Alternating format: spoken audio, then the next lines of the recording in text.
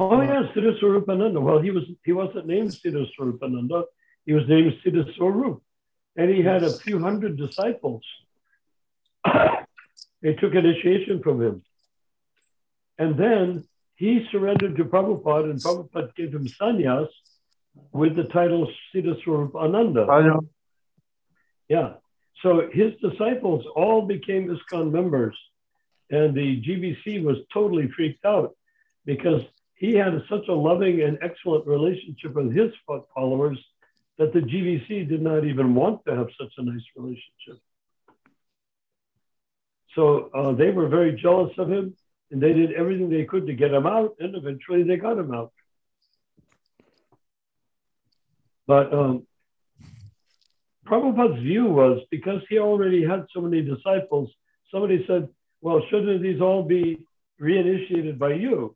And Prabhupada said, no, if they're, I saw this in a letter that got destroyed in a Volkswagen that I got in a crash with, but it wasn't the letter to me. It said, if they are surrendered to him and he surrendered to me, then what's the difference?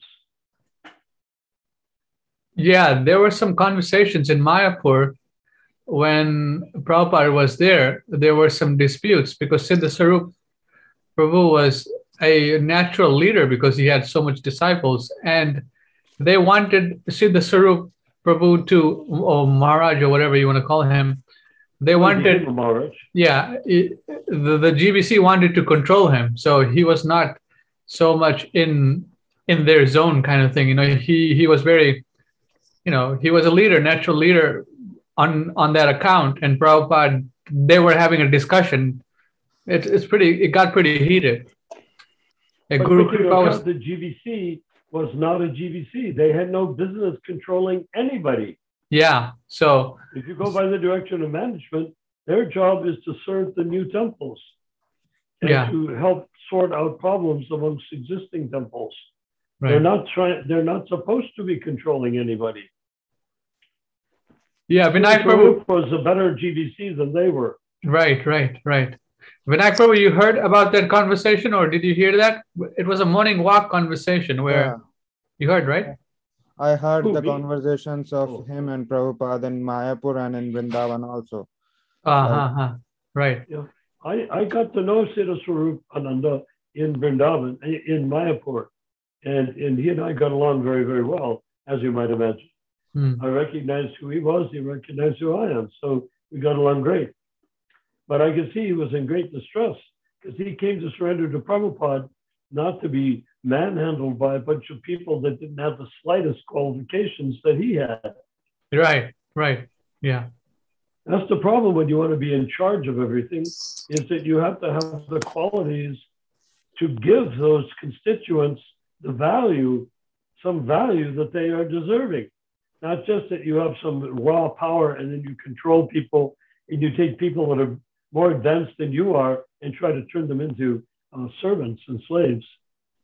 Yeah, that's a very good thing. I mean, that's a very good point that you have made, that people who are coming to Krishna consciousness, some of them are very advanced living entities. You know, who knows? They might be much more advanced than us, but if we treat them wrongly, or, you know, it's a big disaster, right? Well, yeah, because if they're very humble and very sincere and really want Prabhupada, they'll take all sorts of crap from the leaders. Right.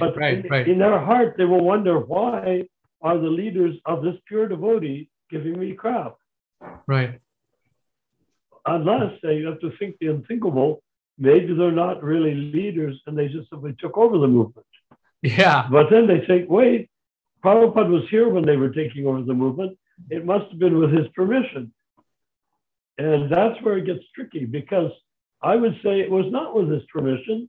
He allowed the GBC to run wild over him, to manipulate him and control him, so that he could open temples and make a lot of disciples, so that when we came along, we can sort this out and bring it to where it's supposed to be. Certainly, the GBC cannot even succeed another year or two, considering that they're fighting over FDGs. Right. So Prabhu, that time, when Sit Sarupananda Maharaj, he left ISKCON afterwards. So did some of his followers came to ISKCON and re-initiated by Srila Prabhupada? Who, Ananda? Sit Sarupa Maharaj. Siddha Yeah. Maharaj. Yes. You know the Congresswoman Tulsi Gabbard, she is a grand disciple of Siddha Swarup. Oh, Did you know? no. Are you serious, bro? Seriously? She's the grandchild, Grand disciple. grand disciple. Okay. Her father was initiated by Siddha Swarup, and she was born into it, like the way children are born into it. Acha, got it, bro. But you may be pleased to know that she was the first congressperson or government official in the United States ever sworn into office, swearing her on a copy of Prabhupada's Bhagavad Gita as it is. Jaya. Jai, Can you imagine? Prabhupada, Jai. So she's done more than everybody. People complain about her. Devotees complain about her because she's not weak and powerless and stupid like them. But I mean, they're not stupid. They're all sensitive, great devotees, but they've been disempowered. They've have their arms and legs and skin and hair and eyeballs taken out. And then they say, what sort of person are you now? Well, what did you do to let to those people for? You should let them grow and thrive and become powerful in their own right. Don't be jealous of them. Don't try to keep them down. Bring them, let them come up. Good, isn't that fair enough? So Tulsi Gabbard is in that line of Siddha Swarup Ananda. And he was very intense, very intelligent. He knew Kundalini yoga, you know. I have heard the name Kundalini, but I don't know what that thing is. Oh, Kundalini, it's a way of raising your life force, raising from the lower chakras up through your spine to your crown chakra. It's a yogic process. If you don't do it right, he didn't do it right, and I also didn't do it right. But when he did it, he came and instead of coming up his spine, it left big burn marks on his spine. It burned holes in his spine. Mm. Oh. So he's an extraordinary person, but all they wanted to do was to divide them all up. And of course, because they were plotting to become Prabhupada's initiating successors, they were worried, how can these people not be our disciples when the time comes? So, if practically speaking, Siddha Swarupananda Maharaj was one of the Prabhupada's disciple who was having his own disciples and who was not fallen, and Prabhupada agreed to him having disciples. Yeah, well, sort of. I mean, they all acted. They were his disciples, but because he surrendered to Prabhupada, they also surrendered to Prabhupada. They didn't worship him in a corner of the temple somewhere by themselves. They became regular ISKCON members. But their initiation was from Siddha Swarup. Just like right now, you can go into a temple and you have just people are initiated by half a dozen, or 2 dozen, or 3 dozen gurus. It's not that they all worship their guru in a different corner of the temple. They just do the whole program themselves, chant to the deities and go to class and whatnot. So that's what they were doing. They were there. I became good friends with many of them. So, they are also having kind of disciplic succession, or they are following same Ritvik system of initiating. I don't know. I haven't followed all of that.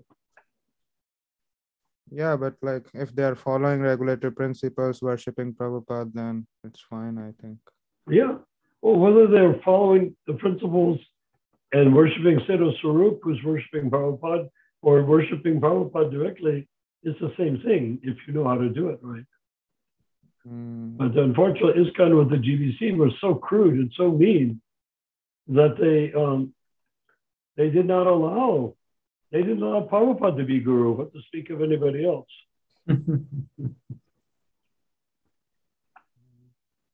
So what are we up to?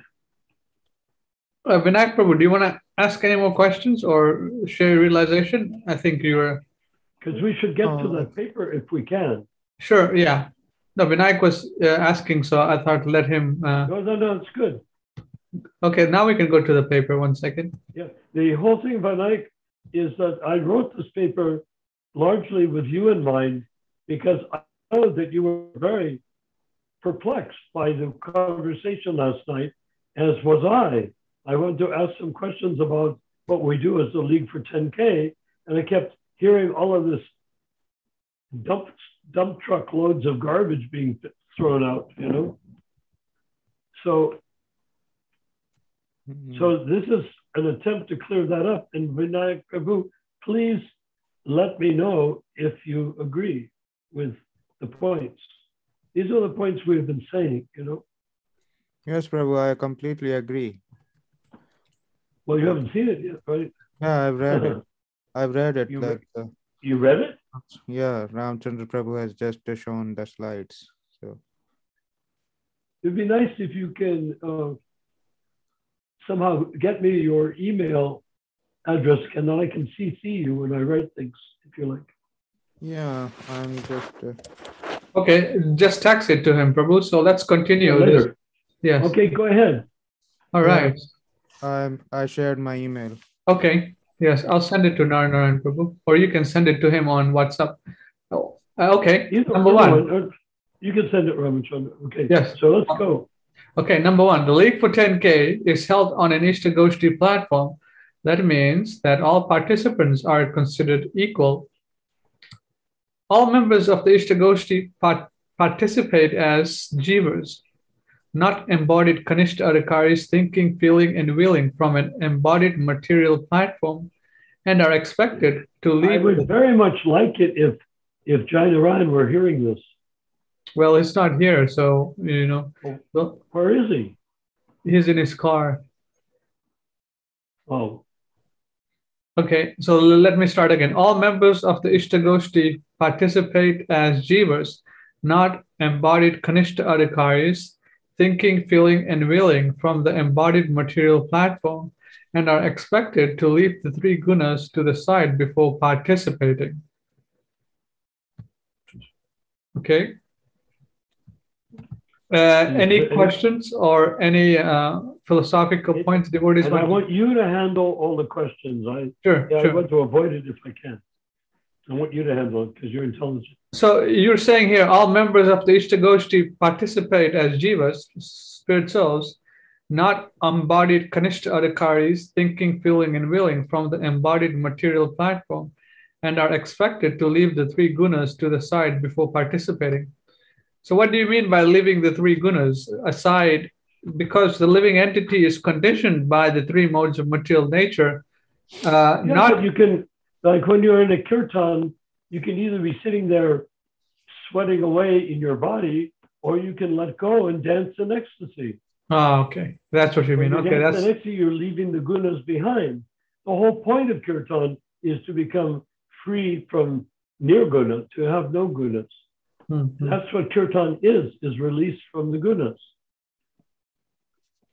So our goal is that when we go to ISKCON, we don't come here with an agenda that we're trying to push or complaints we're trying to make or anger that we're trying to express. We're trying to create a positive thing. So go ahead. Vinayak Prabhu, anything you want to say, or Mohit or Mahaprabhu?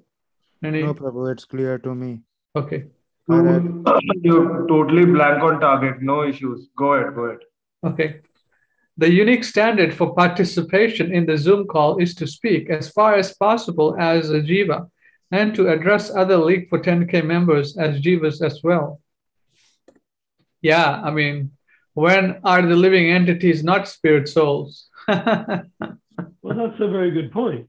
Right. So when I had a conversation yesterday before the Zoom meeting huh, where Jai Narayan absolutely entrenched himself that he has no idea of spirit soul, that he just sees himself as three gunas in the body. So I wrote this for his benefit as well, but he can see it later. Go ahead.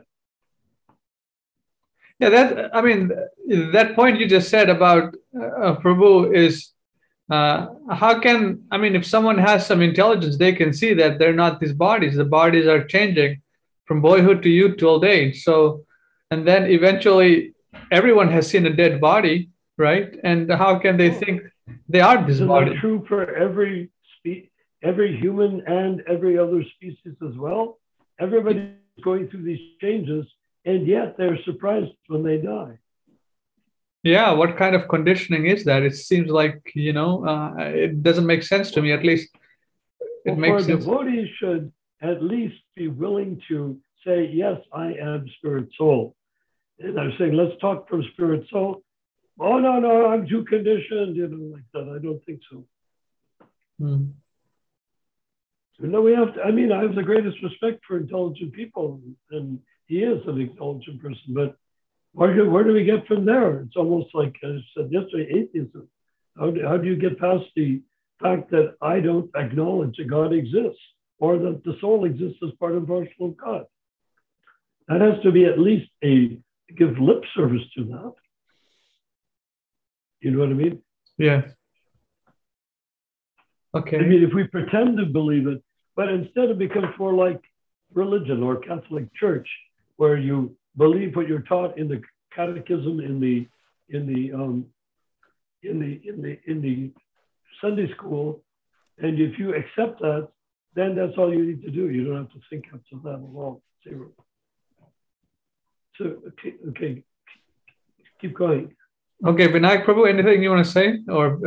No, Prabhu, please continue. Okay, this unforeseeable standard will enable us to think, feel, and act beyond time and space. Unenforceable. Okay. This unforceable standard will enable us to think, feel, and act beyond time and space.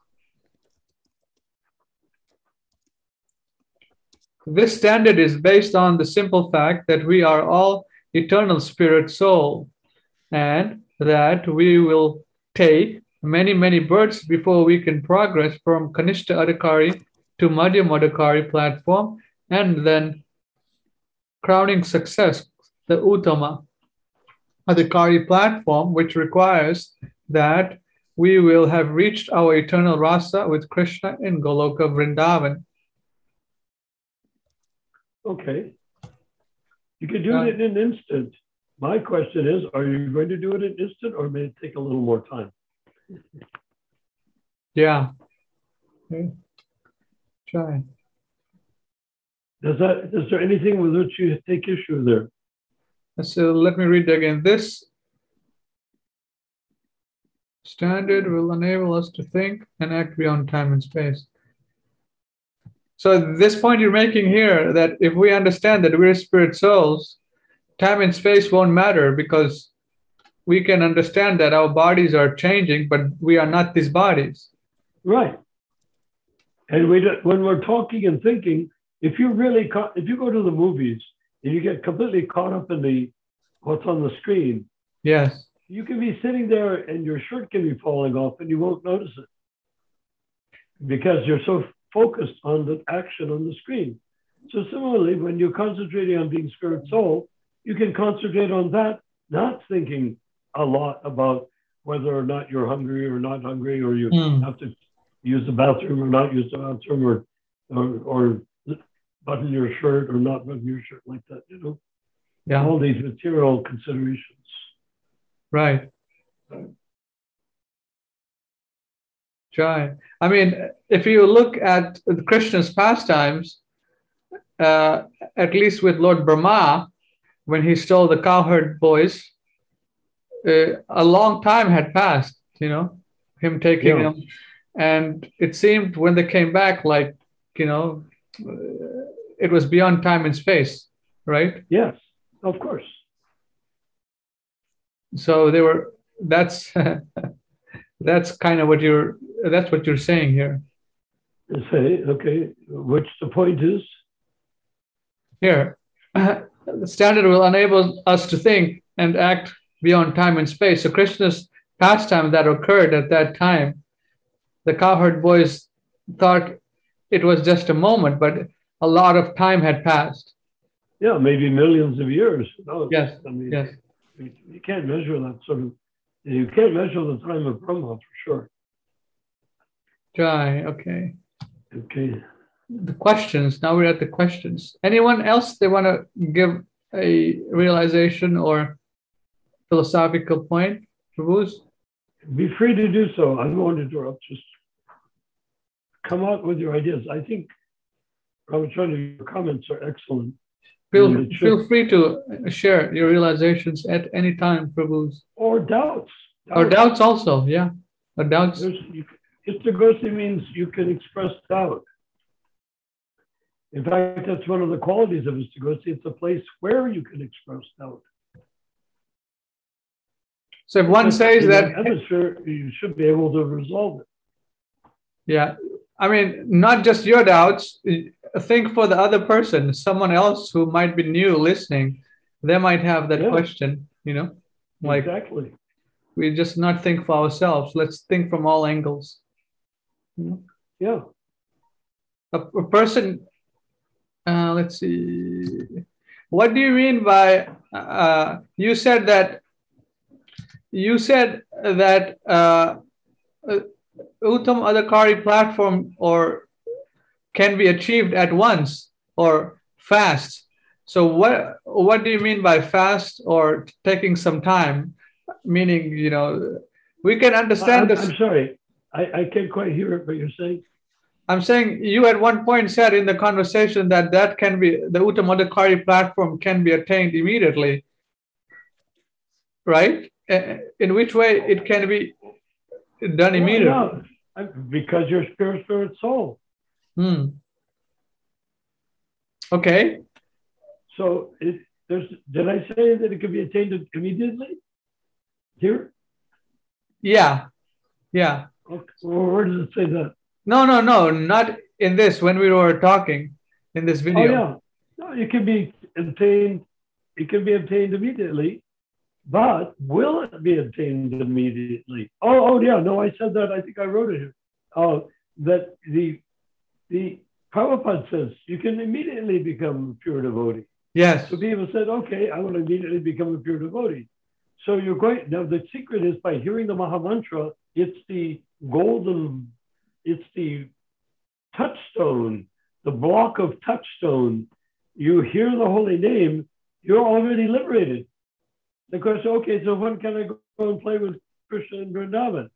When you give up your material attachment. You could do that immediately, or you can take it after 100,000 births, whichever works for you. Okay.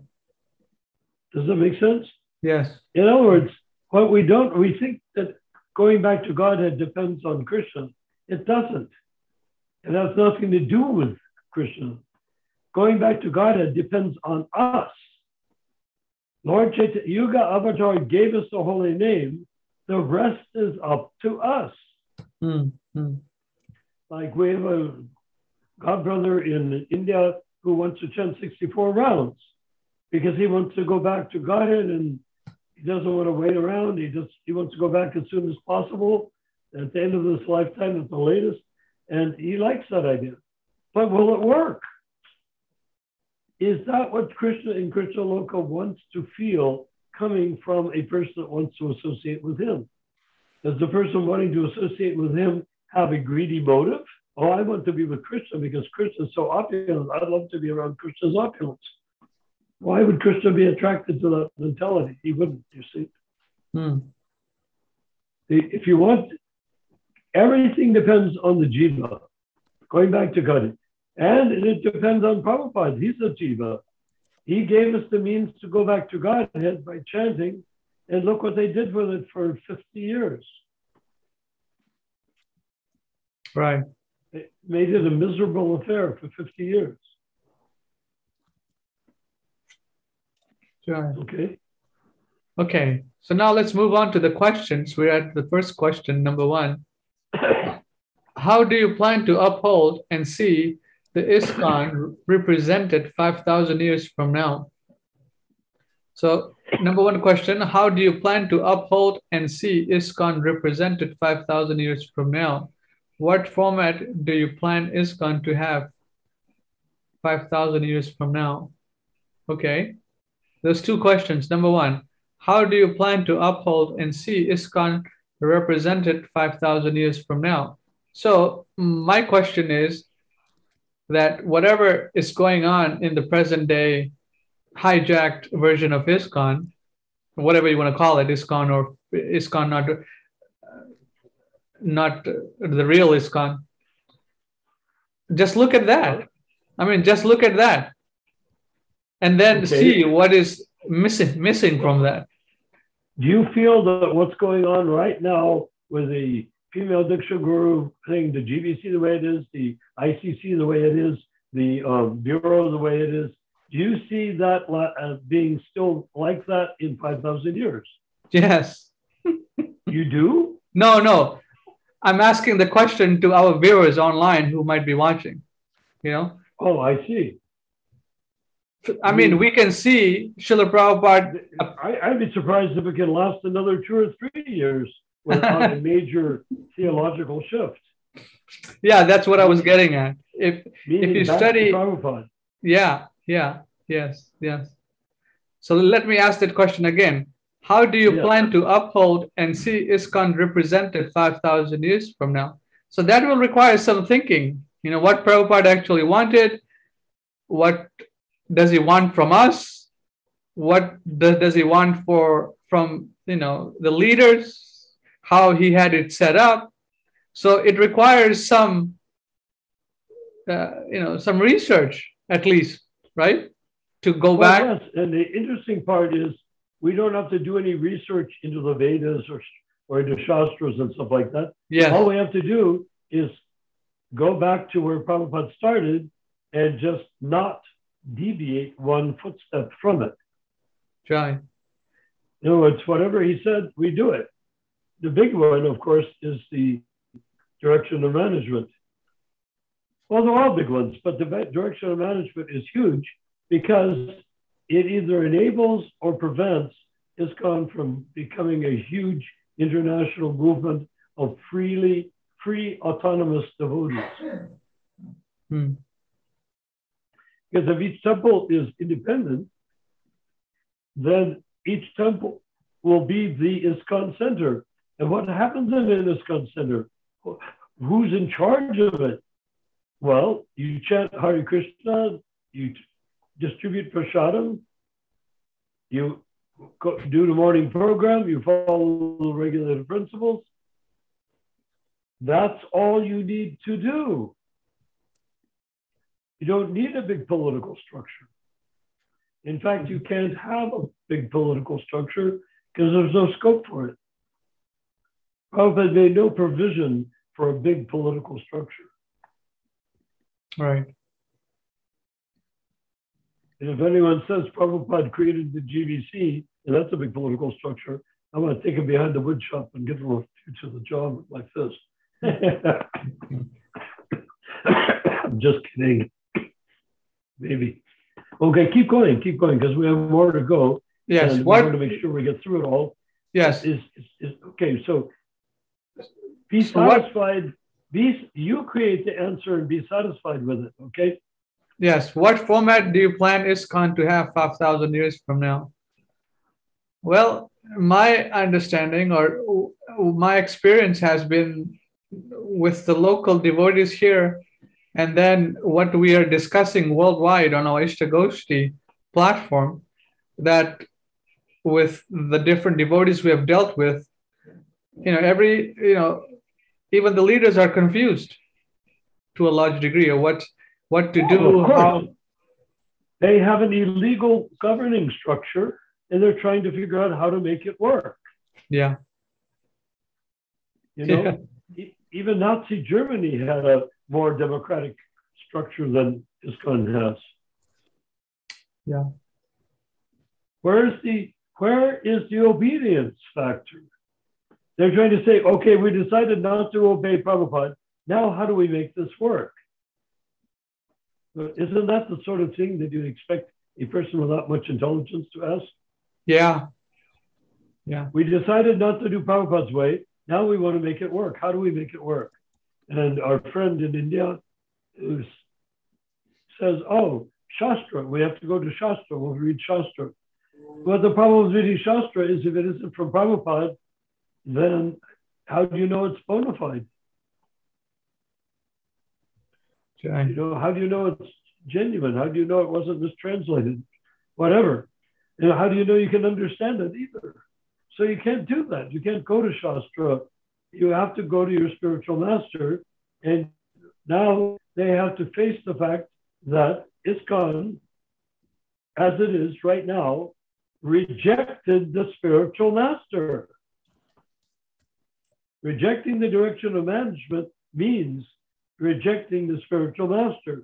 And if we can all, you know, all of us, Jai Ryan, all of us, me, you, everyone can say, oh, there was this over here, and we were in Bombay, and I met so-and-so Prabhu, and we had nice kirtan, and we had took prasadam. Yeah, but that is all residual. The principle was missing. Because the principle would have meant we would have hundreds of thousands of temples on the world right now if they had accepted the direction of management and implemented it properly. Jai, yes. We would have no centralized government of ISKCON. Yeah. Yeah, that's something that, you know, I kind of suffered through here in Sacramento. We have so much resources personally and collectively, but because the GBC is not, how can you say, the direction of management is not being followed, everything is in chaos, you know. It all comes down to it's sort of like what I said was if the child is being raised in the temple with the temple president, he becomes a GBC member, and then the child is old enough, goes to Gurukula. If he hears of anyone touching a hair of the child, he will go there and kill them. He would not allow someone in his temple, man and woman and their child of his temple, to be harmed. But the minute that you have a corporate structure like the Catholic Church, the Vatican, that then the number one job is protecting the organization at the expense of the children. Yes.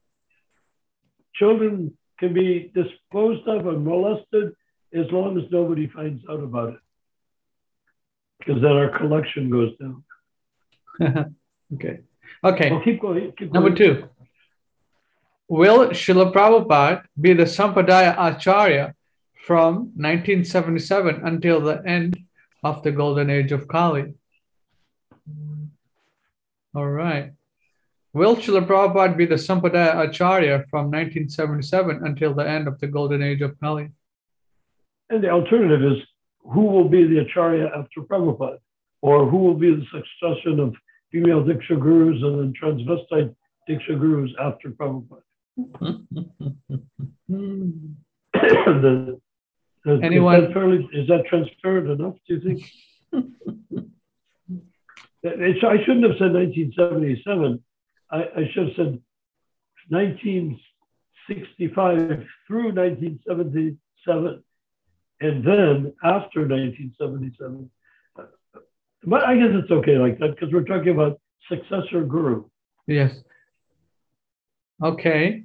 Anyone? Yeah, this, I've noticed that anyone who, well, that is answered in the Nectar of Instruction, verse 5, that the Kanishta and Madhyam can accept disciples, but the disciples must be on the same platform and they cannot advance very further because of the insufficient guidance given by these Kanishta Adhikari and Madhyam Adhikari gurus. Yeah. So, and a Madhyam Adhikari, if he's doing anything aside from trying to become a pure devotee, if the Madhyam Adhikari, like the yogi with burned his finger while sitting under a tree, if the Madhyam Adhikari takes the time, he can give a lot of advantage to the Kanishta Adhikaris. But it's still called insufficient guidance. Because the only guidance that is not insufficient, that is sufficient, comes from the Uttama Adhikari, which means the only one we have ever had the opportunity to meet is Srila Prabhupada. Right. So there's no question, at least in my mind and our minds, that Prabhupada is that only Sampradaya Acharya who we will follow for the next 10,000 years. Exactly. I think it's a simple algorithmic manipulation of algorithms. Just move the data around on the board, like an Ouija board. Just move the data around, and this is what you end up with. Yeah, at least you don't have to have a knowledge of Shastra. All you have to do is know things like the law of probability. Math. The laws of probability will tell you that Prabhupada will be the Sampradaya Acharya. Because where else will you get one? Oh, we're going to make one out of whole cloth. We'll invent one. Fine. You can go out and invent a new island in the middle of the ocean too, if you like. But how are you going to do it? Impossible. Exactly. So, yes, I'm your servant, so do what you like. Okay. Any devotees want to share any realizations at this point? We got... or ask a question. Or ask questions, express a doubt. Vinayak Prabhu, Mahaprabhu. Disagree. Well, what? Does anyone or disagree? That's why Jaina Ryan should be here. He can disagree. Okay. Or Vasu Ghosh could disagree. All right. Number 3. Will the League for 10K achieve and duplicate each and every statement and standard given to us by Srila Prabhupada, so that his standard will be finally put in place as the very life and soul of ISKCON? Let me read it one more time. Will the League for 10K achieve and duplicate each and every statement and standard given to us by Srila Prabhupada, so that this standard will be finally put in place as the very life and soul of ISKCON? It's sort of clumsy statement, but what it means to say is, can we say we have enough material for 10,000 years from Prabhupada?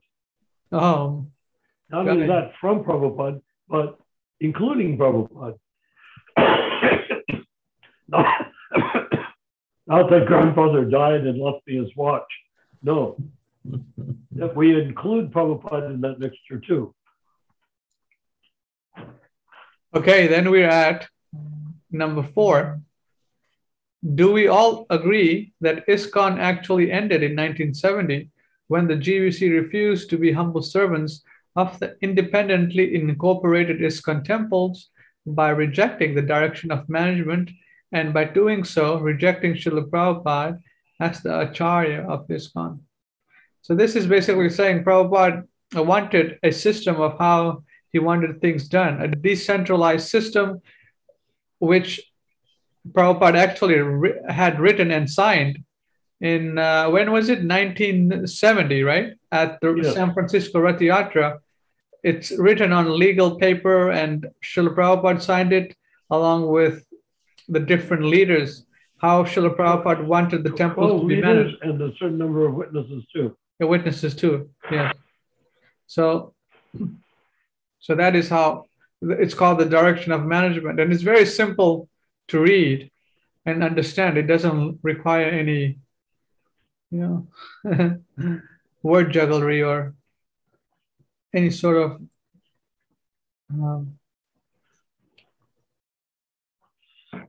all it requires is obedience. Yes. And at what point do we say that the disciple does not need to obey the spiritual master? That's right.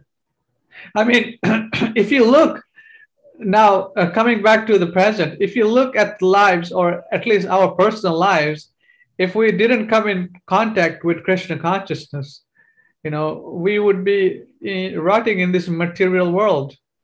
And then just after a few years after Srila Prabhupada passing, how can anyone think about disobedience and then taking his position and acting in his position with insufficient knowledge, insufficient everything? But the thing to remember is they openly declared to Prabhupada, you sit tight and translate books so we can sell them, and we will run the movement. Yeah. So they did that in 1970. They actually told Prabhupada, we fired you. You're not in charge of ISKCON anymore. Right. You created ISKCON. Thank you very much. We know how to run it. It's a corporation. We know how to run corporations. We have corporate accountants like a chief, and we don't need you now. We can run the movement. You write the books, and we'll print the books and sell the books, and we'll make the money. Yeah. This is. I mean, what else can you conclude? Were they not after money and power? Just a few years before coming to ISKCON, they were doing the most abominable things, and now they're trying to hijack the movement. They became puffed up. It's like the professor. It's like the mouse and the yogi, right? Right. And then comes a tiger, and then the tiger's looking at the yogi. Yum! And why are you looking at me like that? Oh, now that I've become a tiger, I think I'll eat you for lunch. I'm hungry. I want to eat, and you look pretty juicy and tasty. I'll eat you. Then the yogi got annoyed and said, then again become a mouse. And the mouse ran off into the corner. He created the tiger, and then he became puffed up as a tiger, so again become a mouse. And Prabhupada likened that. The disciple gets puffed up, again become a mouse. He loses his Shakti and doesn't even know it. He still has his Tridanda, he still has his garlands, he still has his seat to sit on. How can he be a mouse? Right.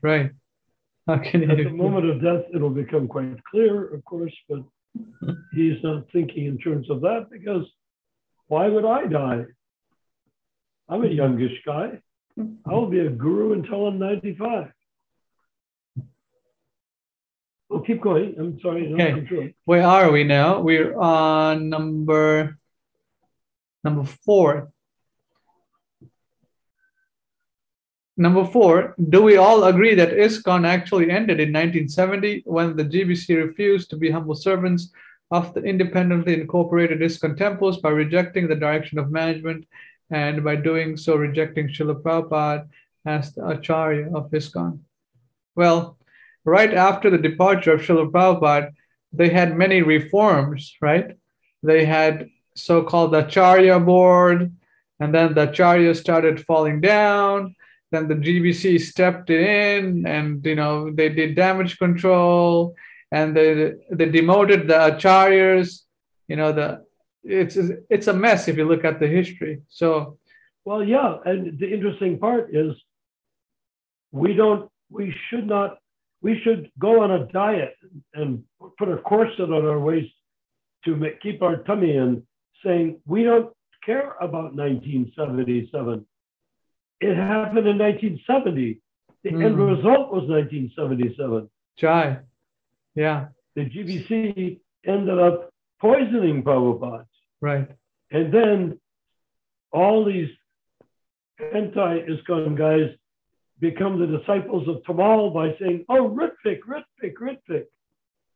But Ritvik means Tamal Krishna, or means essentially Narayan Maharaj, because Narayan Maharaj and Tamal Krishna, as far as I'm concerned, were the brains behind Prabhupada's poisoning. Other people just took part.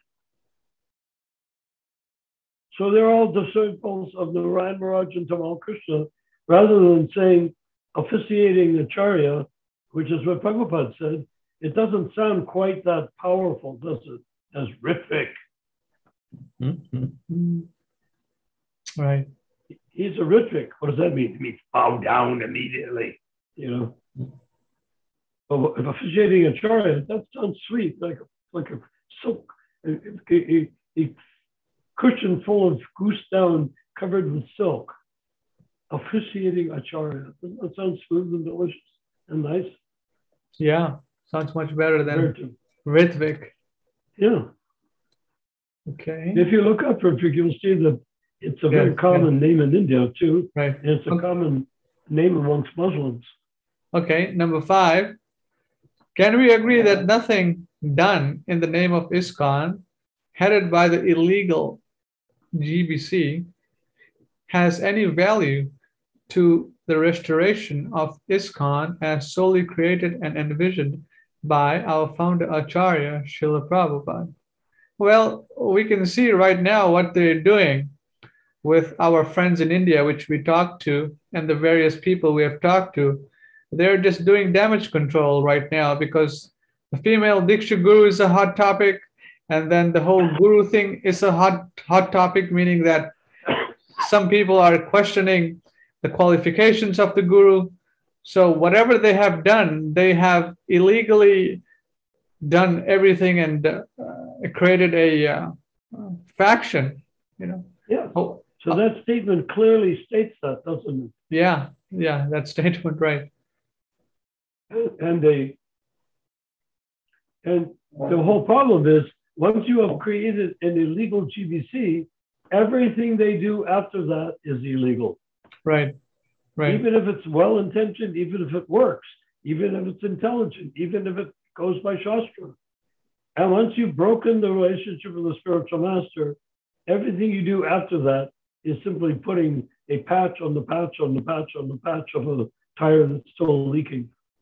Yeah, that's what they did when Bhagavan fell down. Some new guy flew in and consoled the devotees, and some of them got reinitiated. Some of them were told that you take Prabhupada as your guru. Even now, the GBC has a resolution that if your illegal guru falls down, you either can take reinitiation or you can jump on another guru. And we have no responsibility to you if your other guru falls down also, you know? Yeah, but now, interesting factor, if your guru falls down, if you've given your karma, if you've given yourself to your initiating guru, which is what you're supposed to do when you take Diksha, right? Right. You give your life to your guru. Yes. Does anyone in ISKCON say, when you take initiation from a ISKCON guru, that you do not give your life to that guru? The guru becomes the life and soul of the disciple. Even in ISKCON today. No. I'm saying that about ISKCON today. Oh, I'm not sure what they say because, yeah, a lot of these people don't even follow the instructions of their gurus, I think. Well, it's not even that. I'm talking about, it's just like when a child takes birth is conceived in the womb of a woman. Right. He's bound. Right. Hand and foot. Right. To be her child. Yes. You see what I mean? Yes. He belongs to that woman. Yes. So when you take Diksha, isn't it like being conceived? You belong to that guru. Yeah. Just like a child in the womb belongs to his mother. Yes. Yes.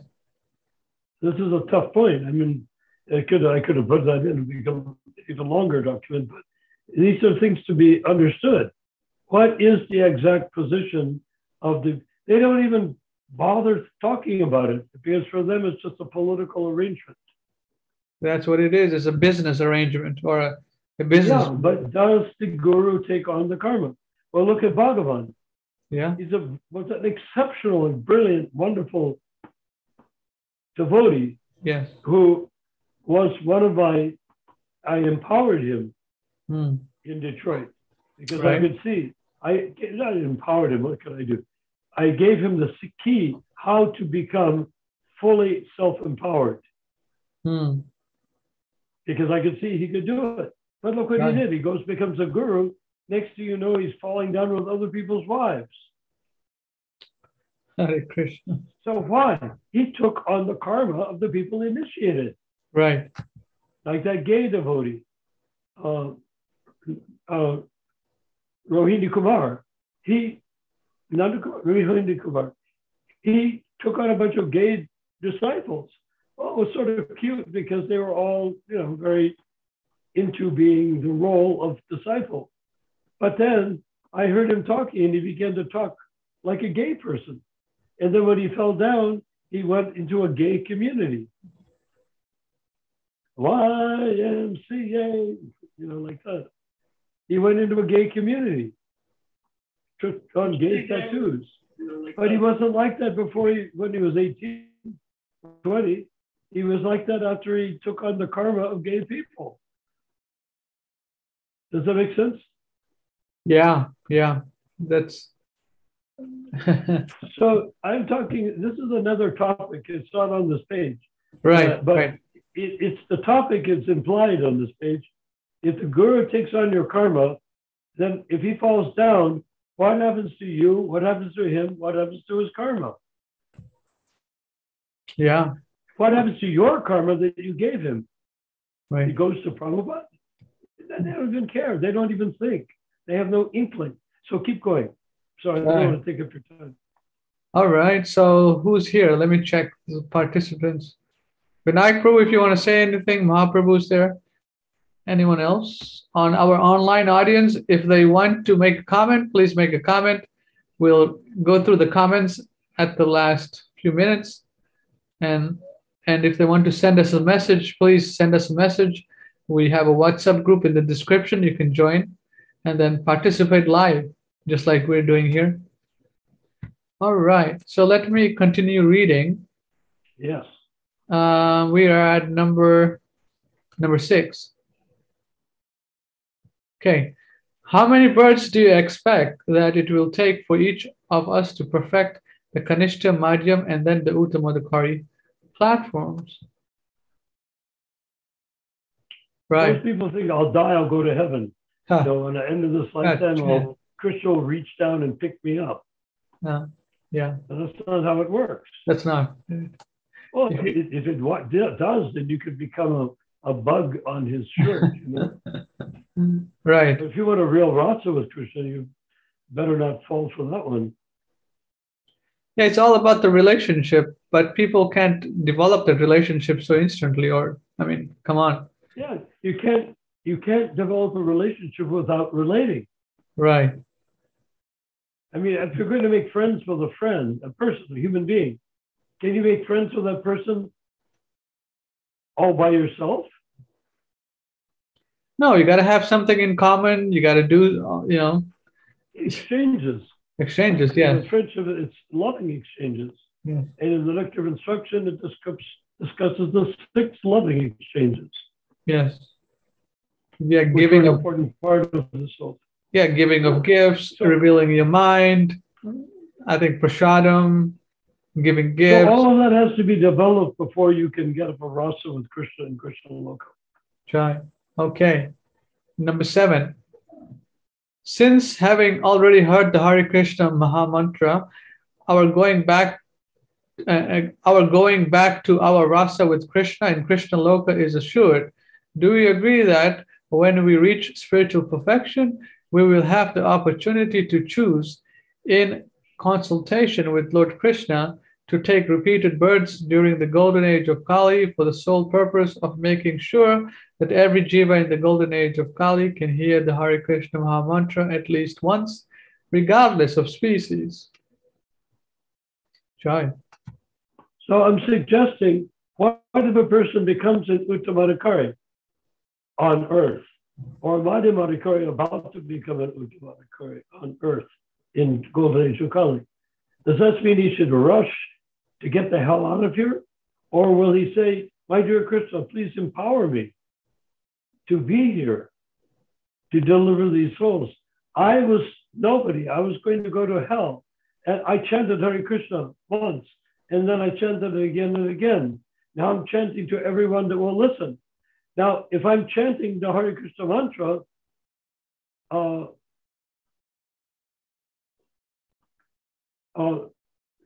chanting the Hare Krishna mantra, why would I want to stop? If I reach perfection, why don't I stay here and help others? You know, nobody's thinking like that. Everyone's thinking, how the hell do I get out of here? Or how do I, or like a Catholic, how do I die and go to heaven? That's the whole reason that Christianity caught on, is you accept Jesus, you die, you go to heaven. It's sort of a pain-free experience. So yeah, keep going. Okay, so where we're at? We're at, okay, number 8. Can we agree, as the leak for 10K, that remaining on this planet Earth, to be sure that every creature, regardless of species, will have the opportunity to hear the Hare Krishna sound vibration even once? Jai, that's why Prabhupada wanted this chanting to go on in every town and village, and you know. But the thing what it calls for here is us, you, me, right, and everyone else on this call, to make a vow. Yes, I will volunteer. I volunteer to stay here till the end of the golden age of Kali.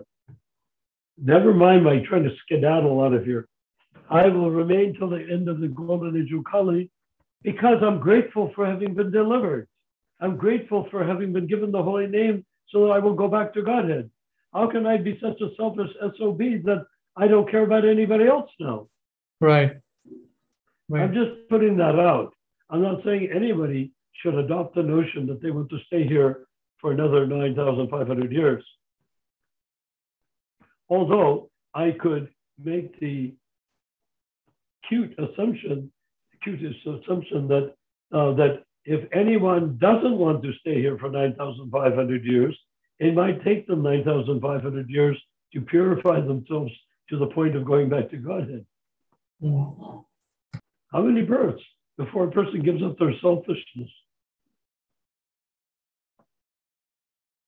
Selfishness means I want perfection, nobody else. But what is the quality of a pure devotee?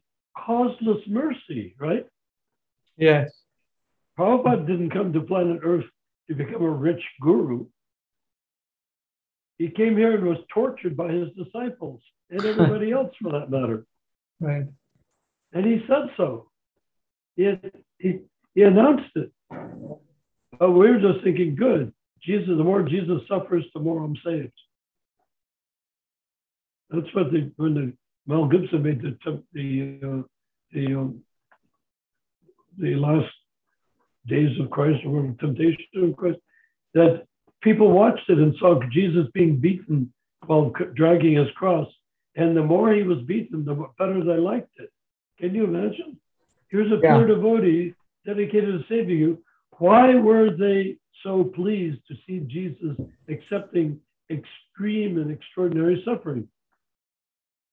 Which I'm comparing to Prabhupada. Why did they take such satisfaction in seeing that torture? They're Christians. You should think they'd be horrified, right? They'd be weeping, they'd be begging, they'd falling themselves on the ground saying, beat me, not him. Well, why did they enjoy it so much? Relish it. Do you know why? Because they're psychopaths. No, I'm just kidding. Well, yeah, naturally. But the reason that they gave, and this is what they said, I'm not analyzing them. They said, when I saw how much Jesus was being tortured, I realized that whatever sins I have committed are less than the things he was tortured. Therefore, his suffering is greater than my sins. Therefore, I will be saved. The more he suffered, the more surely I am saved. Interesting. Isn't that a weird relationship to your spiritual master? Yeah, very, very.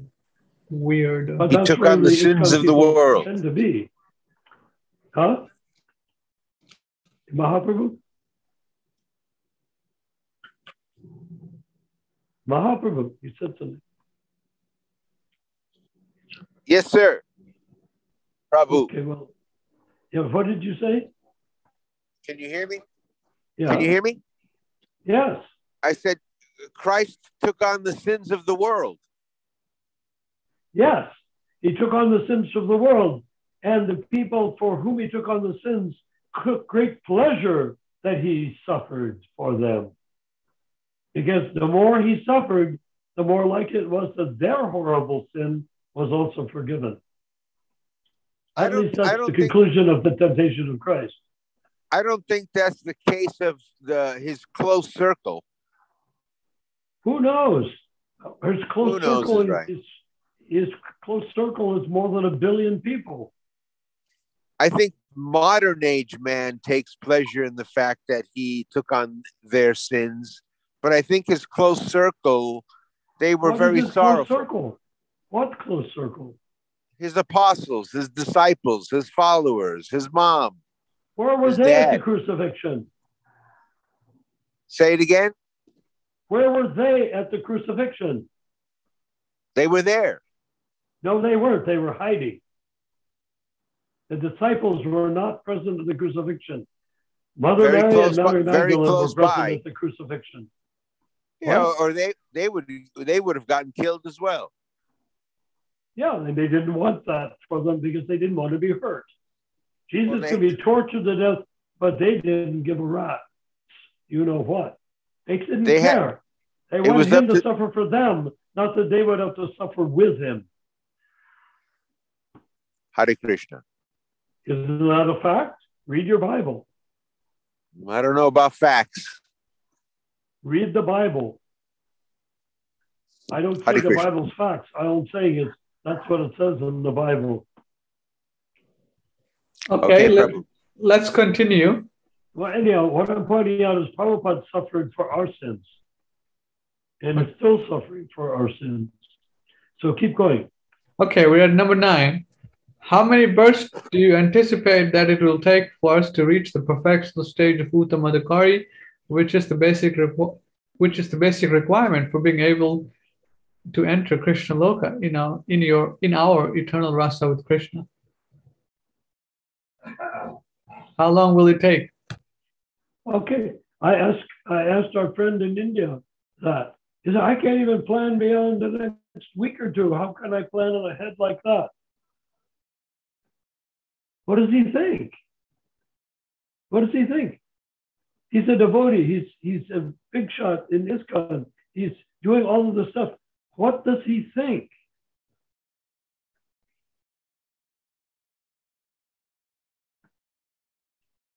He does not thinking, how long will it take before I can become a pure devotee? Mm-hmm. And if he does think, he'll say, oh, at the end of my lifetime for sure, or maybe sooner. Or he will say maybe 2 or 3 births. How do you know? What's your measuring device? Your measuring tape, measure it. Tell me what the measurement says. How long will it take for you to become a pure devotee? May I ask? Well, I have no way of knowing. And yet you're living as though you know. You're living your life as though you have complete knowledge and that you can guide the lives of others. You can tell other people to surrender to this guy or the other guy, whether or not they're qualified or not. You can do all of those things. You can talk about getting Shastra that Prabhupada didn't write and trying to figure out Prabhupada from that Shastra. You can figure out all of that stuff. And you don't know how long it's going to take for you to go back to become a pure devotee. I mean, this is crazy. This is, again, like the Catholic Church. You die and then you'll go to heaven if you've been baptized or take the last sacraments. Yeah, okay. But do you see how big a deal that is? It's such a big deal that we're not even grasping it ourselves right now. Yeah, it's a huge deal to look at every devotee you've ever met and ask yourself, or ask him, how many births before you become a pure devotee? Is that ever discussed amongst the gurus? Nobody knows. Nobody knows. Yeah, but they should have some idea, right? It may be an individual thing. It is an individual thing. But they still should have a sense of direction. Wouldn't you say most Catholics believe that when you die, you go to heaven? You go to purgatory first. Well, whatever. But you end up in heaven eventually. Well, not necessarily.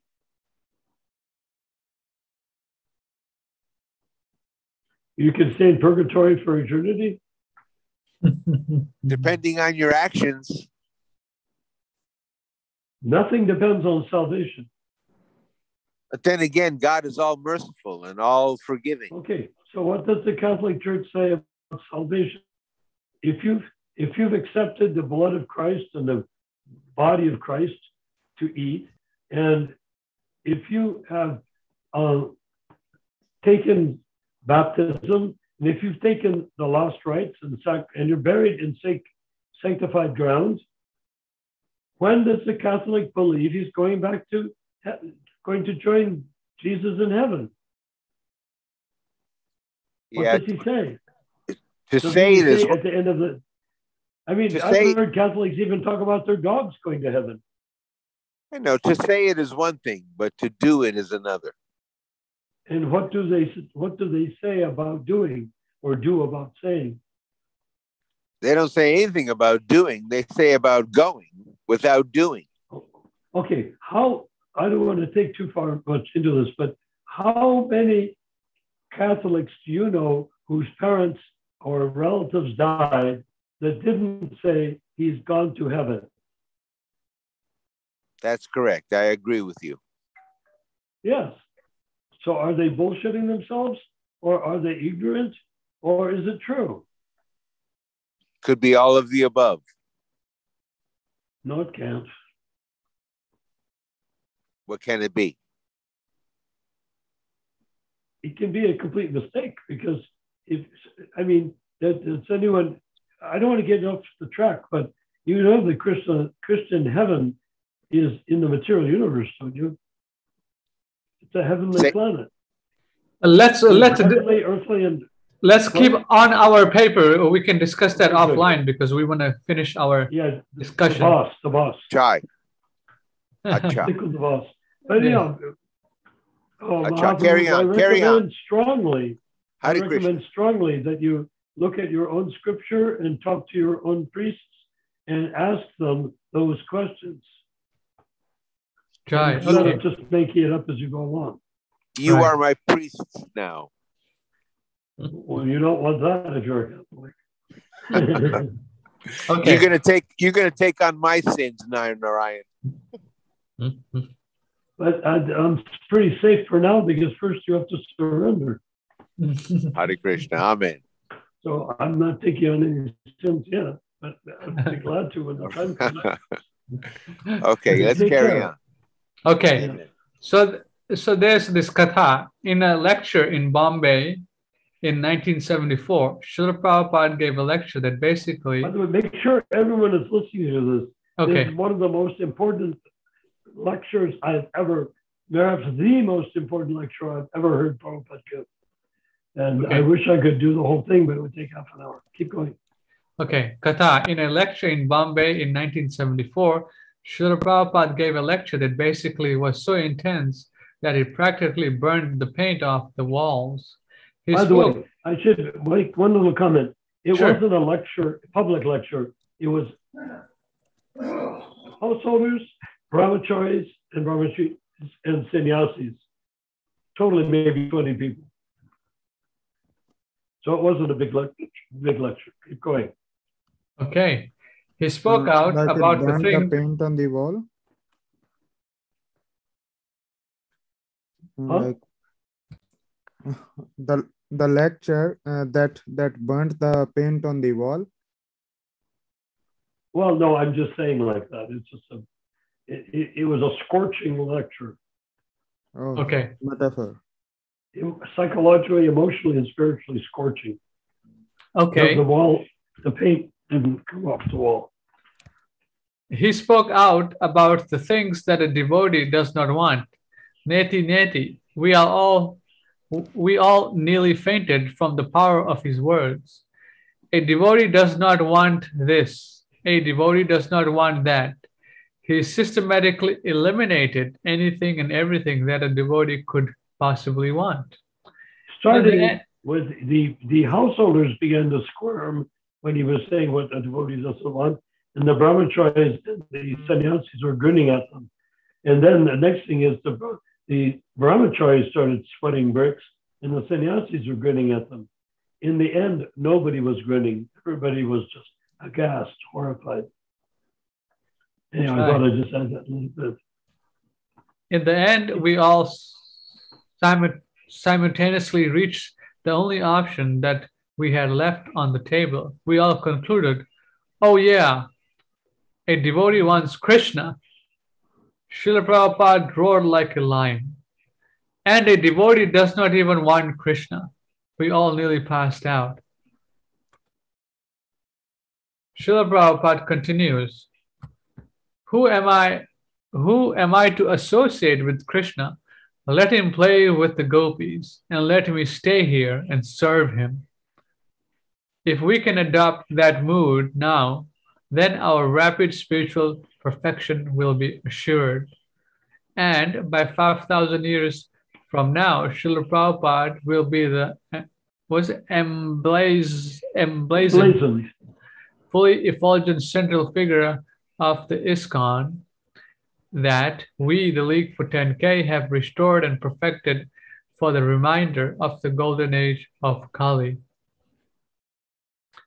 And each of us will have had the pleasure of delivering unlimited fallen conditioned souls by sharing the transcendental Hare Krishna sound vibration with every jiva in every town and village. Do you agree? Please give your deepest consideration. Try. All right.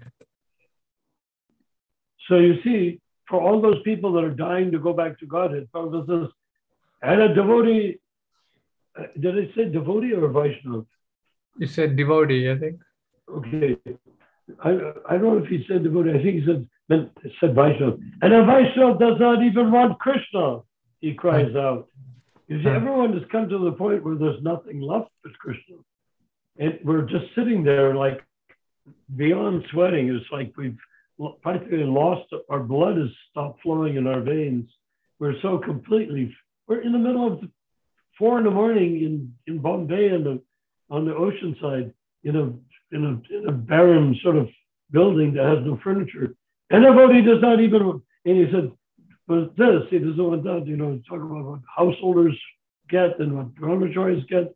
Then sannyasis don't get anything. Well, yeah, he took away everything that sannyasis typically get. They were horrified. And we were all sitting there just dumbfounded. What could a devotee possibly want? And Prabhupada was looking there like Parsuram looking over the dead bodies of all the kshatriyas, or a lion looking over a dozen deer that he's just killed. And he's looking there with the blood on his jaw, looking at all the dead deer. And then all of a sudden, all of us, didn't matter, brahmachari, brahmachari, householder, sannyasi, it didn't matter who they were. Everyone suddenly went, bing! Of course! A devotee doesn't want any of these things. He's taken it down way through the astral plane, the subtle plane, down to practically the edge of existence itself. But a devotee wants Krishna. We all were thinking that at once. You could tell because the people were so destroyed, you could read their faces. And then Prabhupada said, and a devotee does not even want Krishna. He said like that, powerful. And a devotee, or Vaishnava, devotee does not even want Krishna. Mm. And it was like, you could hear the jaws hitting the floor. Everybody at once had their correct answer taken away from them. Of course, a devotee wants Krishna. The Prabhupada says, and a devotee does not even want Krishna.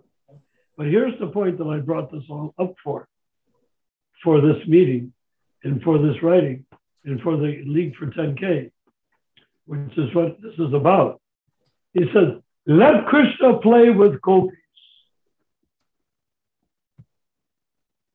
A devotee does not even want Krishna. Let him play with gopis. And let me, he said, stay here and serve him. It was just an amazing event. But that's our movement. That's the League for 10K. A devotee doesn't even want Krishna. Let him play with gopis and let me stay here and serve him. So do you think we can build our League for 10K on the vow that we do not even want Krishna? We were prepared to stay here and serve him. Of course, if we become pure devotees and Krishna says, time for you to come to Vrindavan, we're not going to say no. But can we be prepared to say yes? Or can we volunteer like a suicide mission? Like that, you know what I mean? Can we be prepared to say, I will take as many births as it takes to complete the 10,000 years of the golden age of Kali? If I become an Uttamadhikari in 10 lifetimes, I have a choice, maybe. Because if I become an Uttamadhikari, then I'm in conversation with Krishna, right? If I'm in conversation with Krishna, do I say, well, Krishna, I don't want to be down there with all these assholes. I want to be with you. I don't think that would quite get you there to Krishna Loka. You have to be with Krishna and say, here I am. I'm in your association, my dear Krishna. And Prabhupada was here, and he was in your direct association, my dear Krishna. He was with you, I'm with you. Should I stay or not? And you will work that out with Krishna himself, the way Prabhupada worked out ISKCON with Krishna himself. Does it make sense? Yes. Where did Ramachandra go? Well, I'm here. I was just looking at the messages. Okay. Oh, yeah. Any messages? Let me check. I was just checking. Hold on. Let me see. We have Vinayak Prabhu, Mahaprabhu, Mohit. Just any questions, comments, doubts, anything you guys want to share, please go ahead. No questions or comments online. So let's keep going. So then why don't we open this up for open discussion? We have like 23 more minutes. Why don't we open it up for discussion and you handle the whole thing? I will simply listen. Okay. Bring up the ideas. I mean, what are the ideas? Are you willing to take birth until the end of the golden age of Kali out of gratitude for what Chaitanya having delivered you or not? Try it. Everyone must be. That's the mood of the Vaishnava, that they want to help. But we're not Vaishnavas yet. We're neophytes. But yeah, as we become more Vaishnava, the mood will be there more and more, not less and less. Right. Try. They want to give. They always want to give. Hare Krishna, Mohit Prabhu. Yes, you have to go? Yeah, Haribol, I need to go. I am very blessed to have all your associations, right? Especially Naranayan Prabhu giving time to us. Mahaprabhu's blessings. Try. Did you like that? Did you like that paper? Of course, Prabhu. That was simply blank on target, right? If someone wants to do bhakti, that's the purest thing which we can offer them, right? Yes. Rather than but talking I'd like nonsense. to mention to you before you go, and you have to go right away, that I'd like to mention that what was written in that paper has not been considered for even 2 minutes by anybody in ISKCON. They won't do it, Prabhu, because they are behind money and power now. So it's okay. It's their problem. So I mean, they don't want to create this because the people that will like this maybe haven't joined yet, or would like to join but don't like what's going on, or have joined and have taken initiation and don't like the way they're being treated. Then they'll say, this sounds better. let's go for this. Yeah, Prabhu, sure. Hare Krishna, wait. Hare Krishna, Mohit. Prabhu. Dandavad pranam. Hari Nice. bol, Hari bol, Mohit. Hari bol, Hari bol, Hari bol. Mohit, are you gonna manage the meeting tomorrow, right? Sure, sure, sure. Okay, Done, okay. Prabhu. Okay. For Acha. real. Hare For Nice. Krishna. real. Hare Krishna, I'm learning. Maybe I'll do it directly from Vrindavan. I'll show Sure. you the temple devotees there, and I'll Okay. be going to Vrindavan tomorrow. Great idea. We Try. look forward to it. Sure, Hare Krishna. Hare Bye, guys. Krishna. Hare Krishna. Bye-bye. Hare Hare. Bol, Hare Krishna. Hari bol. Jai, Prabhu. Hari bol. Krishna. Jai. All right. So So- we have about 20 minutes till 10 So o'clock. Ramachandra, this is what I wanted last night to be like. Well, But every time I brought something up, the guy that's running the show said, hmm, let Panchali speak. Let Panchali. She was going on and on and on. Because You she got- was, I don't know you what got- she was saying, but I understand that she was dissing ISKCON. Was it? She's You my got- beloved associate. yes, Mahaprabhu, you want to say something? Go ahead. I want to say that he got slammed by Jai Narayan. He's lucky he's in his car tonight. I wanted him to be here to hear this. I wanted him to be here tonight as well. Yes. But anyhow, you can let me have China Ryan's email and I'll send him an email. But do you think Hmm. this is a lot to ask Ramachandra because he's your guest? But is there a chance that you could go over those points with China Ryan in a conversation? Like a mini session? I can ask him. Not tonight, not tonight. Yeah, not tonight. Tomorrow, when he's a very aloof person. So he sometimes sleeps in the house, sometimes sleeps in the car. So wherever he is tonight, I'll mention it to him, and then we're gonna discuss it tomorrow. Well, you don't have to, not tonight, not tomorrow even, but it'd be nice if tomorrow. Tomorrow Yeah. would be nice.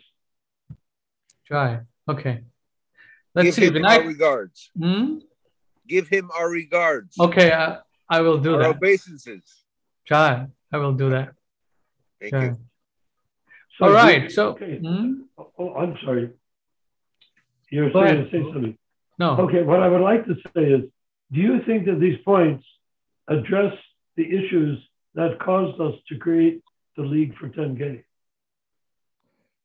Address the issues.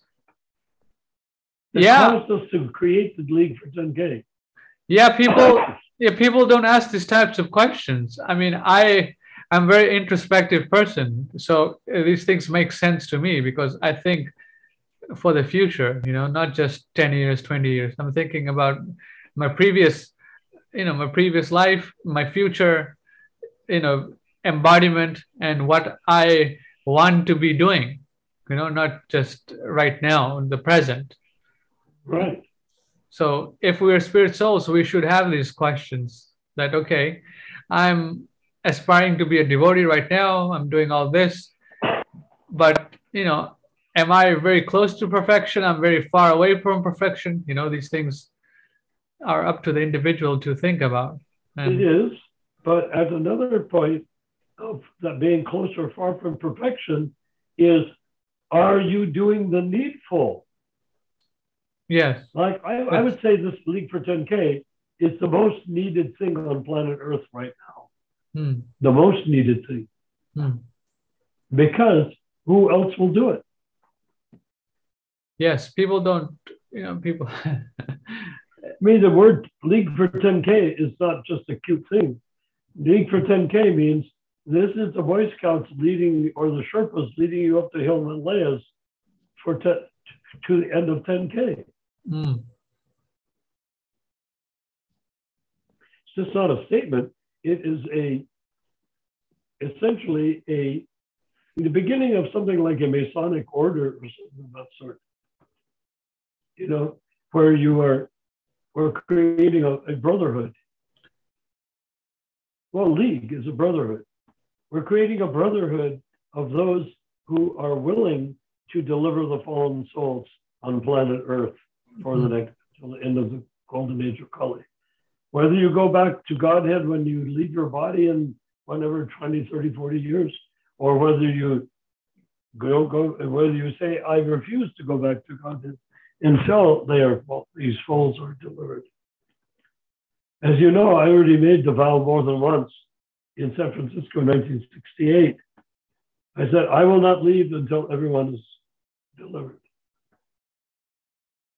I was just a new brahmachari.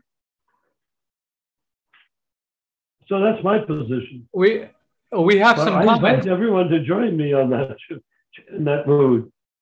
We have some comments from our good devotee friend Bhanu Prabhu. He made on YouTube. So let me share that here. Yes, please do. Okay, where is Bhanu Prabhu? Okay, let's see. Did he Bhanu listen to Prabhu, all of that, do you think? huh? Did he hear the lecture?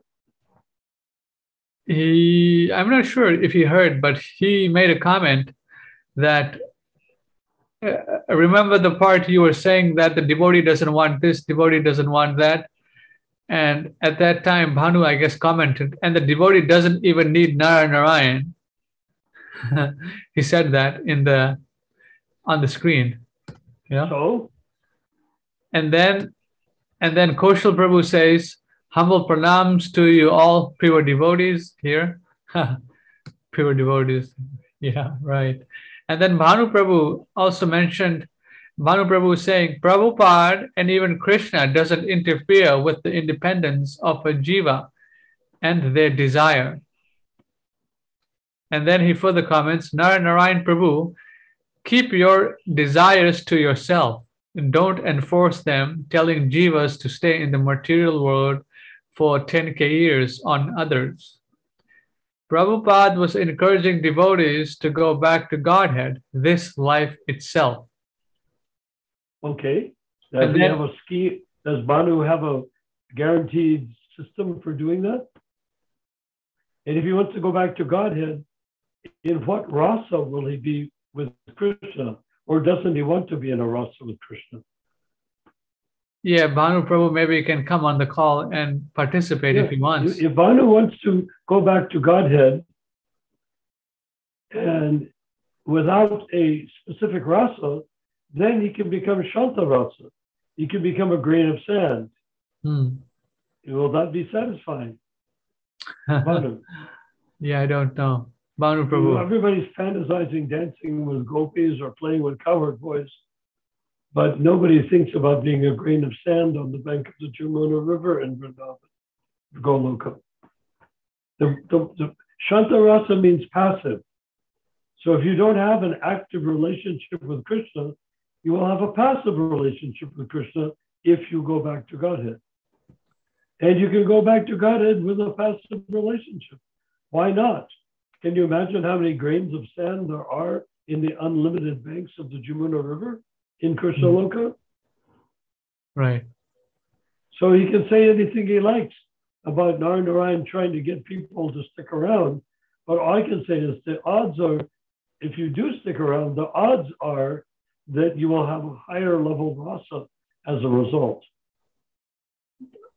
Chai. And then Kaushal Prabhu saying, because you're working it out with Krishna while you're here. If you're a pure devotee and you're here, if you're an Uttamadakari and you still remain, Prabhupada stayed on planet Earth as an Uttamadakari. I mean, he could have said, heck with it, these people are a bunch of jerks, I'm leaving. But he didn't.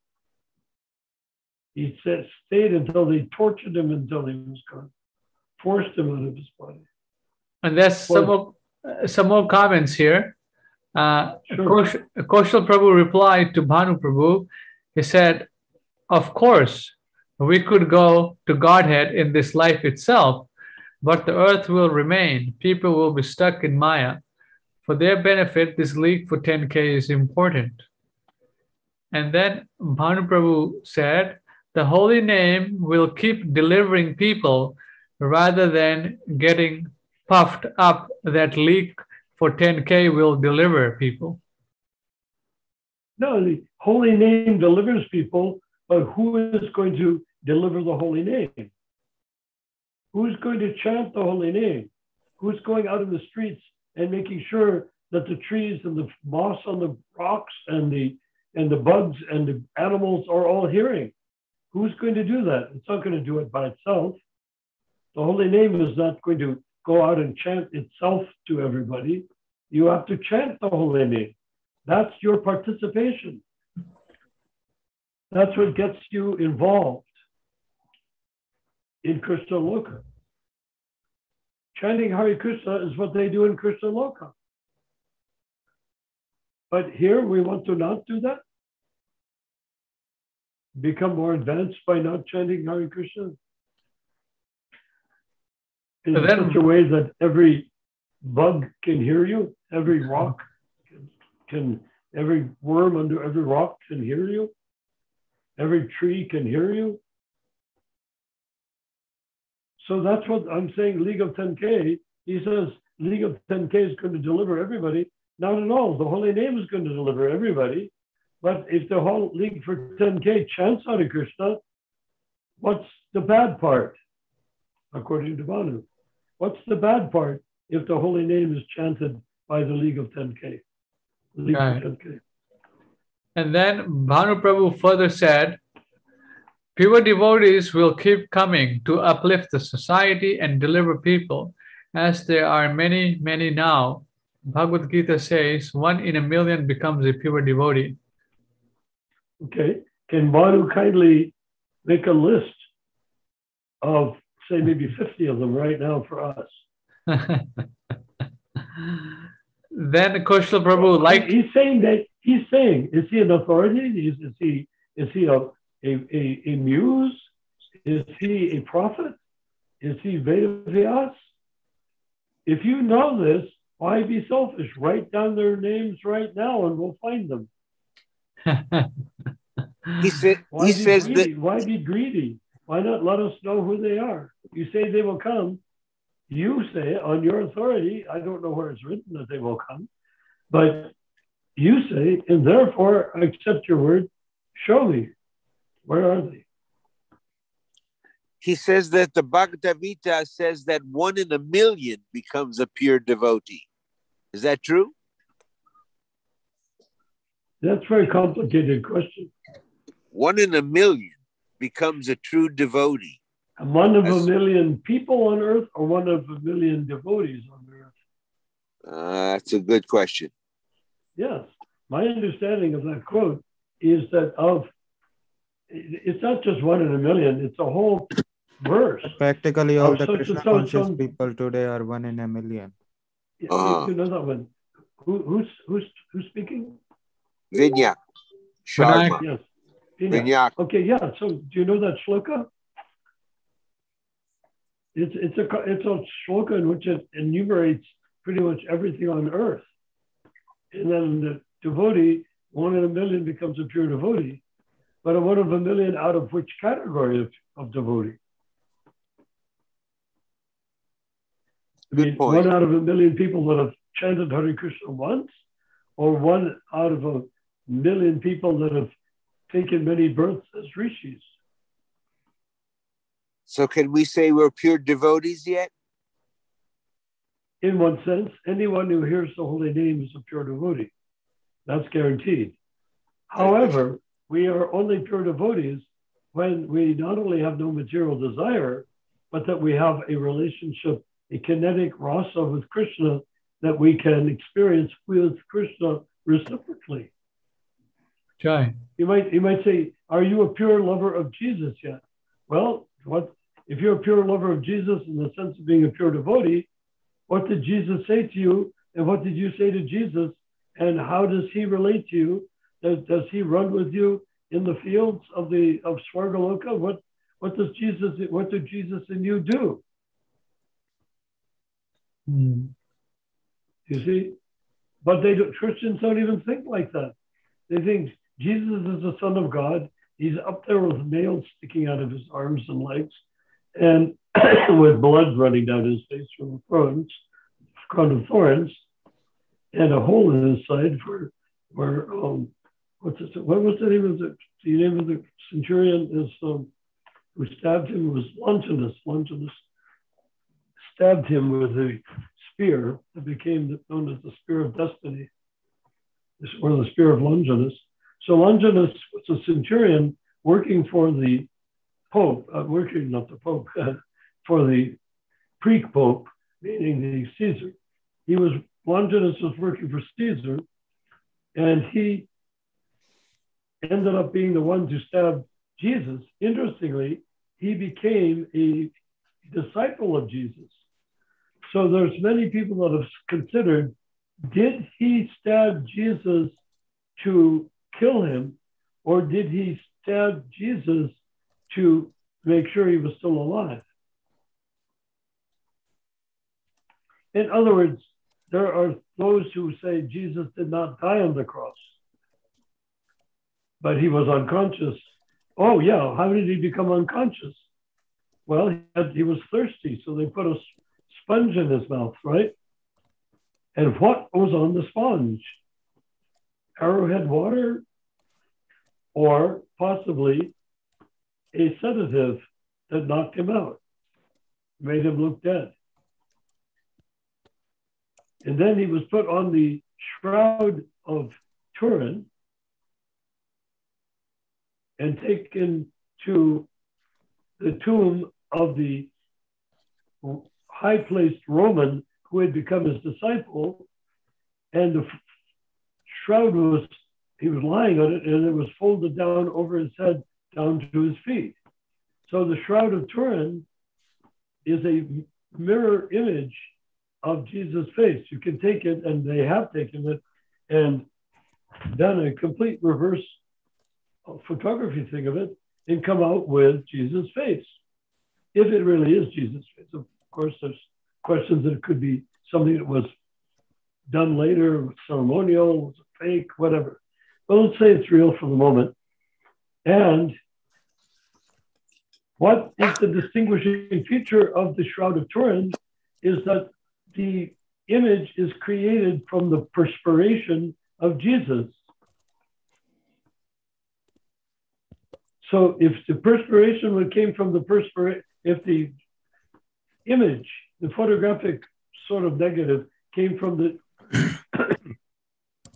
body of Jesus, from perspiration, sweat, that means he wasn't dead.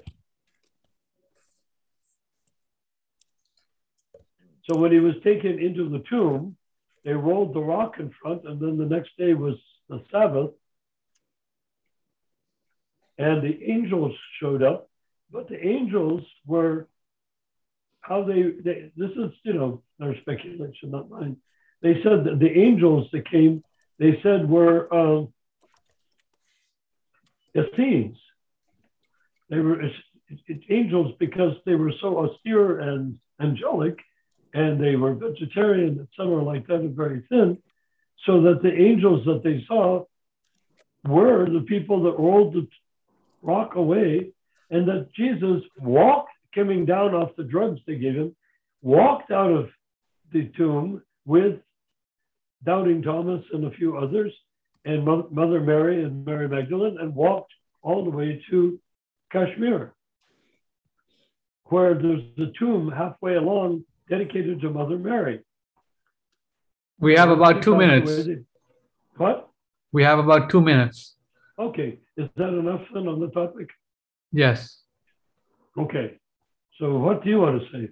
Well, we had a wonderful meeting, and then there was one last comment by Bhanu Prabhu. I'll read it, and then we can end it there. Okay, read the last comment of Bhanu. Bhanu Prabhu is saying, Rasa is developed, Dasya, Sakya, Vatsalya, or Madhurya is developed with Krishna by chanting japa. Japa is the highest service. Where did Prabhupada ever say that? Yeah. He didn't say that. He never said that. Huh. Sakya rasa is passive rasa. Mm. If you die and go to heaven, you become a grain of sand, meaning in Krishna Loka. And you cannot cultivate Madhurya rasa by chanting japa. Mm. That's called sahaja, or it's also called sex desire. Mm. Prabhupada made all of this clear. I don't know where Bhanu is getting his information, but it's not from Prabhupada's writings, nor is it from Prabhupada's lectures. My recommendation is read Prabhupada's books, listen to his lectures, listen to his kirtans, and you will get the real rasa. He was an Uttamadhikari. I don't know anyone else that was an Uttamadhikari that you can say is alive today. Mm. Who's an Uttamadhikari today? 1 out of 1,000,000, okay? Count on your fingers, and then when you're finished counting, when you keep counting 1,000,000 several times over, you'll end up with maybe 3 or 4 fingers to count on that are the pure devotees. Where are they? And let's meet them. So what else does Bhanu say? So we're at 10 o'clock. So if Bhanu wants to get in contact with us, he knows how to get in contact with us. Yeah. If he or has anyone another else. question, would you allow him another question or statement if he wants to make one more? Well, he hasn't posted anything, so I don't see he has any question. He knows how to contact us. Oh, and he makes a last comment. Glories to Narayan Prabhu, one who can twist and turn words in order to get agenda leak 10K going, changing words like a chameleon. I don't know what he's saying, what he means, but He says I can change. I'm a shape changer. I can change anything, change my shape in any sort of way to make a point that's not valid.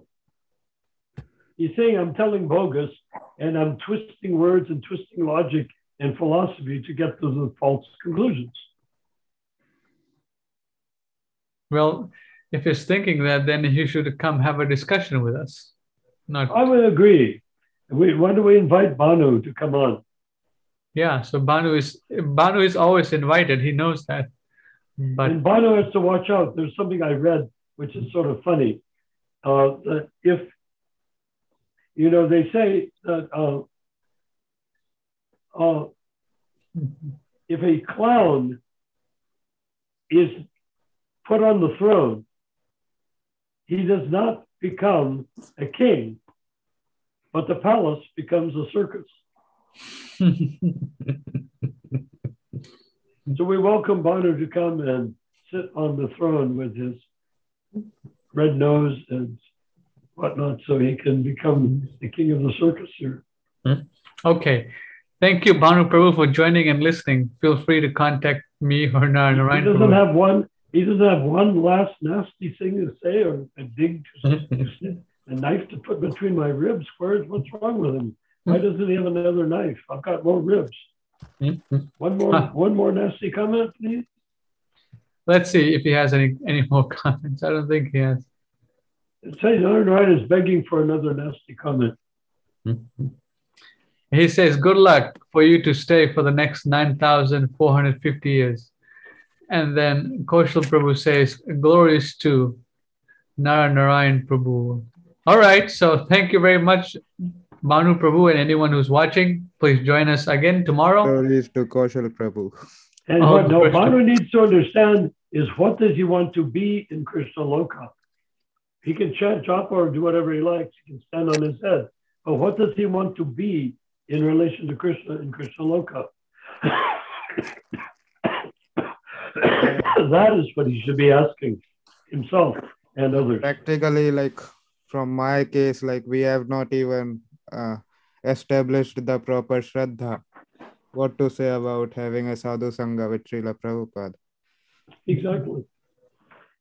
But he should try to calculate, what does he want in Krishna Loka? What does Bhanu want in Krishna Loka? Bhanu wants to chant japa in Krishna Loka. Well, maybe he'll become a tulsi plant and chant on his own twigs. Okay. All right, thank you. Haribol, thank you to all the devotees for joining. Tell Bhanu I really appreciated his comments because I needed comic relief. Right. Or should I say karmic relief? Haribol, that Hare was fun. Krishna. When do we meet next? When do we meet next? Narnaran Prabhu is very Tomorrow? tolerant. When do we meet next, Ramachandra? Tomorrow. What, Vinya? Tomorrow. Tomorrow's another meeting, and then who's going to be hosting? You, aren't you going to be hosting?